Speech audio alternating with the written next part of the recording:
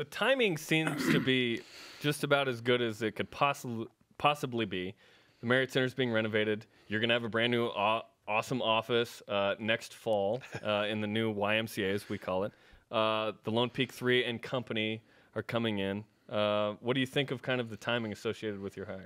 Yeah, I think, like I said, this is prime time. I think they've been building and building, and I think a lot of times we undervalue the consistency and success they've had here. I know as a coach, we look around, and one of Coach Rose's favorite sayings, and I remember the first time he said it, he says, winning games is hard. That's one of his favorite sayings, and I remember the first time I heard that, I was like, really, Coach? No kidding. And then the more I got into coaching and realized, I was like, there's such wisdom in that. This is unbelievable what he's done here. The 8 out of 9 years going to the tournament and just year and year after success. And I know that's where it's building to. And, stuff has to align right. We have to have the kids home from missions, and you have to have an advanced degree in calculus to figure out who's coming home and who's not. And all those things have to come together for us to get to where we want to be. And I think now's the right time. So certainly excited about it.